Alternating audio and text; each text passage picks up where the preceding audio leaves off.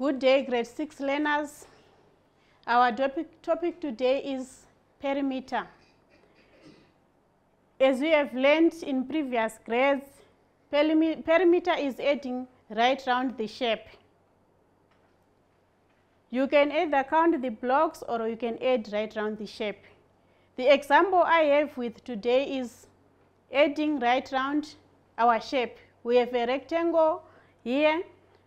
So when we add, we are saying 60 centimeters plus 40 centimeters plus 60 centimeters plus 40 centimeters, which gives us 180 centimeters.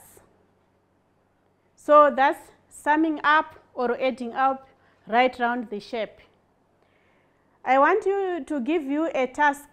I know you always want to do a race around your school garden. So today I want to give you a task that you are going to measure the perimeter of the garden. Here is the task that I want to give you today. We have point A to B, which represents 5 kilometers. So your starting point is A. You are going to use a ruler to measure.